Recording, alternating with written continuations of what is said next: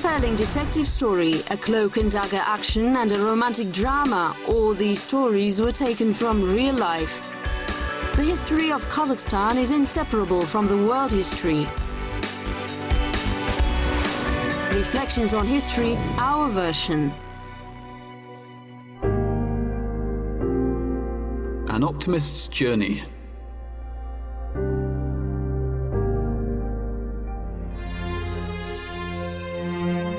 It seemed that she had no alternative but to take care of herself. However, she wasn't used to giving in. She was in England in the 1860s. She remembered the time when they had been together and happy in spite of everything. There were three of them: Alatau, her famous husband, and herself. The scientific and artistic results of those travels are contained in the 2 volumes which she published in his lifetime. But there's little allusion to them in the adventures we encountered during those journeys. And especially there's no mention of the strange incidents which befell myself, often left alone, holding an infant.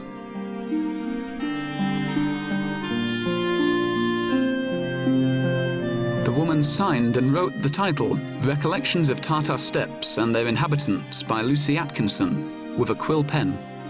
She writes it in the form of a series of letters to a friend. So she's writing the date and the place, and then she's writing, this is what happened.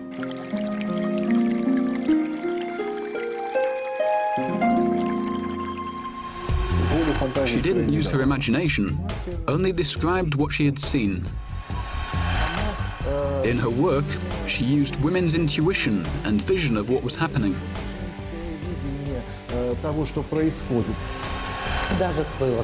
They even gave their son, who was born during that journey, the name of our famous mountains. Chapter 1: Adventurer and Governess. Thomas Atkinson was one of the notorious adventurers travelling in the vast areas of Central Asia and Kazakhstan in the 19th century. Besides this, he was also an architect, artist, writer, and supposedly a spy. Thomas Atkinson arrived in St. Petersburg, and people said that he even attended a reception given by Nicholas I. At Count Murafyov's, he met his destined wife, Lucy, who was a governess there.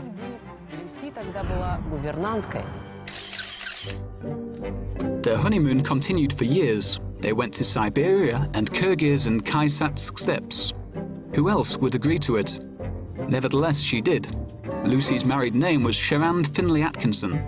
As for her marriage, it turned out to be connected to a strange and unpleasant story, but Lucy found out about it only after her husband's death. Being one of a large family, it became my duty, at an early period of life, to seek support by my own exertions. I accordingly betook myself to St. Petersburg, where for 8 years I remained in the family of General Murafyov, superintending the education of his only daughter. In 1846, I became acquainted with Mr. Atkinson, then about to proceed on his travels into Siberia, and on his return after the lapse of a year, I was married to him. It's difficult to say if their marriage was the result of mutual love or not. However, it was obvious that he left a deep impression on her. Thomas was very good at creating an impression in society, and moreover in different societies. Lucy was 27, and it was unlikely that she could find a good husband. Although she wasn't beautiful, she was attractive, had a strong character, sense of humor, and tremendous optimism. Only a few women would make a decision to go on a 7-year journey to unknown places. So she was not an experienced traveler, but she spoke good Russian. Thomas didn't really speak, at the beginning he didn't speak much Russian, so she was very important. In early 1847, the newly married couple started their journey. They went from St. Petersburg to Barnaul, then crossed Altai and reached the steppe. It's very difficult to follow the couple's exact route using their books. Among expedition members, there were 3 Cossacks and local guides, but they constantly replaced each other. They rode horses and camels during the journey. The first Kazakhstan city mentioned by Lucy was Semipalatinsk. She provided local information which was connected to certain people, events, features and details of life. Thus, she was a real researcher.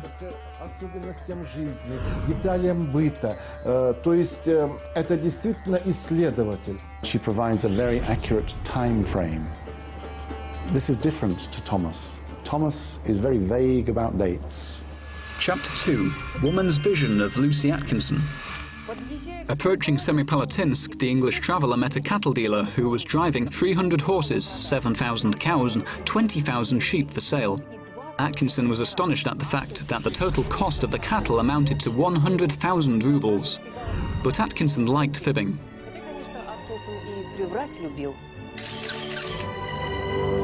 In the book by Lucy, there's no information about any cattle dealers, and she wrote only a few lines about staying in Semipalatinsk, saying that the head of the district took them to merchants who lived in Tatar community, and the English guests were shown many beautiful things from China.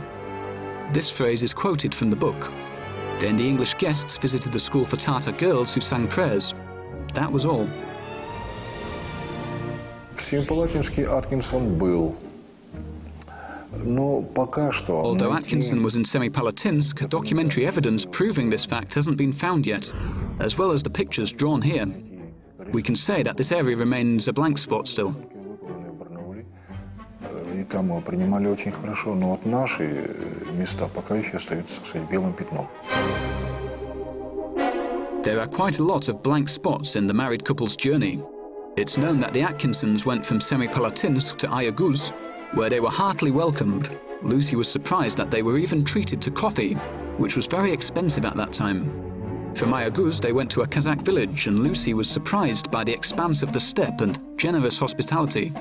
A yurt was put up specially for them near a spring, and Bukhara carpets were laid on the floor. Lucy wrote that it was very luxurious. Tea being ready, we sat down to partake of the refreshing beverage. Amongst the Kyrgyz, it's not accompanied by bread and butter, as with us, but by dried fruits served up on magnificent china plates. We had a number of visitors who came to watch our mode of eating. Our slightest movements seemed to interest them. They looked at us with scrutinizing glances. The other party cast curious glances too. Lucy described men and women's clothes in detail, saying that they were beautiful. She was also surprised that they milked sheep and found it strange. Unlike her husband, Mrs. Atkinson was more interested in the way of life and relationships. You can find similar information, which is more detailed and various, in notes and also in documents of that period. However, Lucy reveals that side of life and of the steppe and its inhabitants, which was not included in any official or diplomatic documents.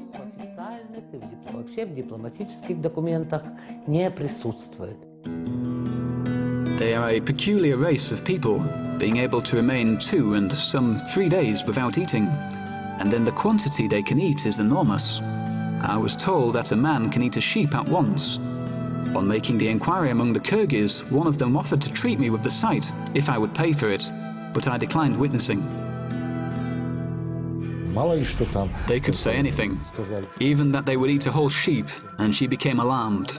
Oh my God, what will happen now? Actually, they just teased her and made jokes. They experienced all the delights of steppe life, starting from sumptuous feasts in Kazakh villages to hunger. Lucy lost weight significantly during the journey. Sometimes they ate only crumbs of crackers for weeks. Mr. Atkinson put them in boiling water and cooked something similar to soup. Sometimes they had only wild apples for breakfast, lunch and dinner. The travellers baked them like potatoes in ashes. Nevertheless, Lucy was often worried about different problems. For instance, she wrote that a ball was held to mark their arrival, but she had only one dress, which was not at all suitable for the reception.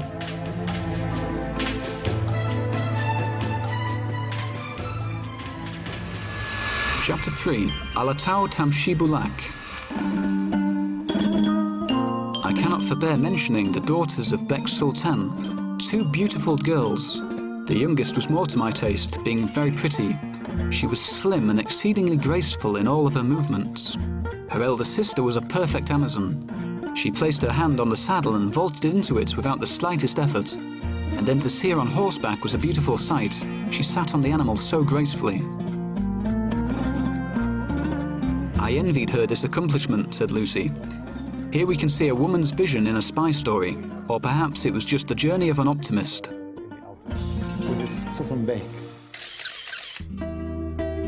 Looking at Thomas Atkinson's drawings, we can try imagining those distant days.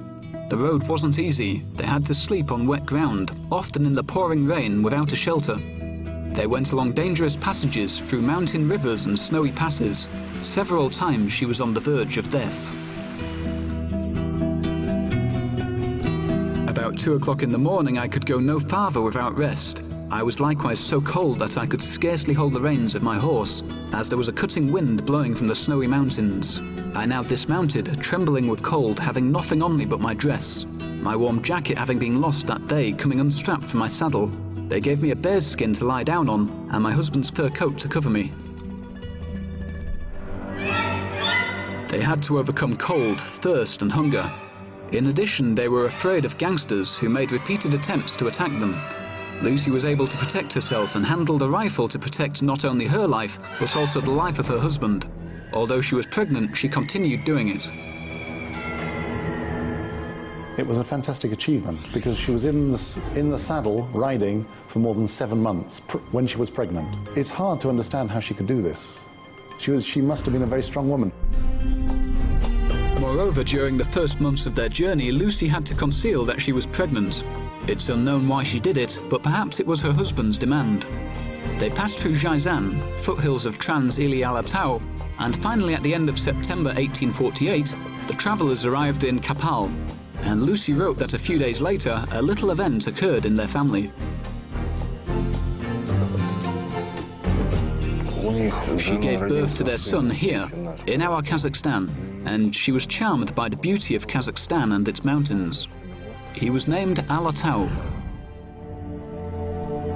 A doctor in Kapal said that premature birth had been caused by the long time she had spent riding. He was born at 7 months, which wasn't surprising taking into account such a journey. What was surprising was that he had been born and survived. Another name of Alatau is Tamshi-Bulak, a life-giving spring near which he was born. However, Lucy and Thomas's son deserves his own story, as his destiny was also unusual. The Atkinsons spent a few months in Kapal. First they lived in a yurt, and then in a little house. After that, they continued their journey with 6-month-old Alatau.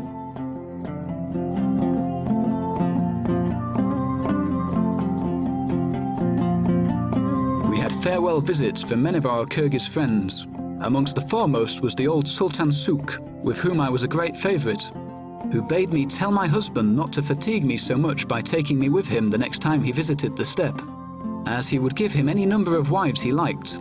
At the same time, he should always be pleased to see me. Epilogue, from Lucy with love. In 7 years, their honeymoon was finished. Thomas wrote 2 books based on it, but didn't mention either Lucy or their son in them.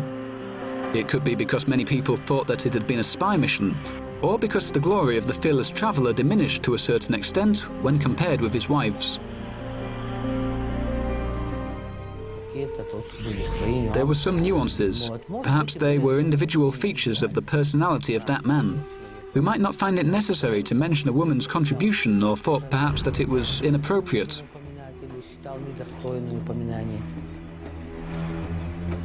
According to other sources, there were different reasons. They say that after Thomas died, they found out that his first wife was still alive and Lucy couldn't be Mr. Atkinson's heir. For this reason, they had to write recollections about the journey to distant Kazakh steppes in order to improve her financial situation. Anyway, Lucy wrote only good things about Thomas.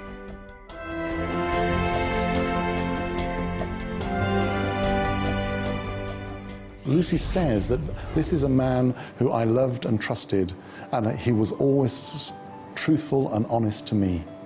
This is what she says. She paints a portrait of a very benign man, of a very good man, somebody who looked after her. Notes about the Tatar steppe and its inhabitants were published 2 years after Thomas's death in 1863. It's easy to read this book because it's full of gentle humour and great optimism. In spite of the difficult journey, Lucy Atkinson showed warmth and love writing about our land. The bidding farewell is always a sad feeling, and this I felt when we reached a point in the steppe where I saw for the last time the white peaks of the Alatau and Aktau rearing their lofty heads far into the clear blue sky. I was loath to leave them, And when I did so, I couldn't restrain a tear from starting to my eyes.